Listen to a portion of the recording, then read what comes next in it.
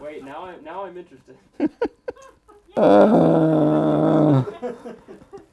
This is, I had a Freudscher Versprecher.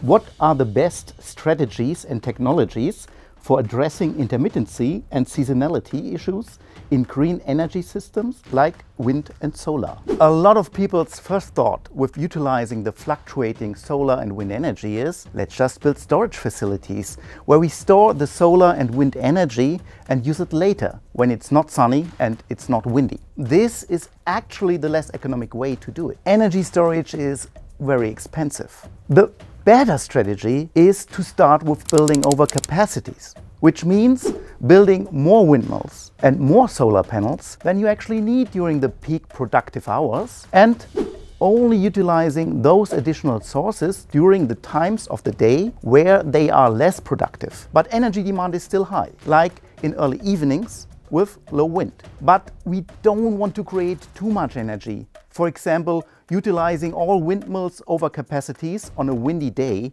when no one will use all that energy. Putting too much energy into the grid can cause blackouts, just as providing too little energy would. We should pay attention to what we consider old technologies that have undergone technological jumps that stayed under the radar, like deep geothermal energy. Drilling technology has made huge advancements recently, making access to deep geothermal energy much more reliable and attainable for green heating and reliable green energy.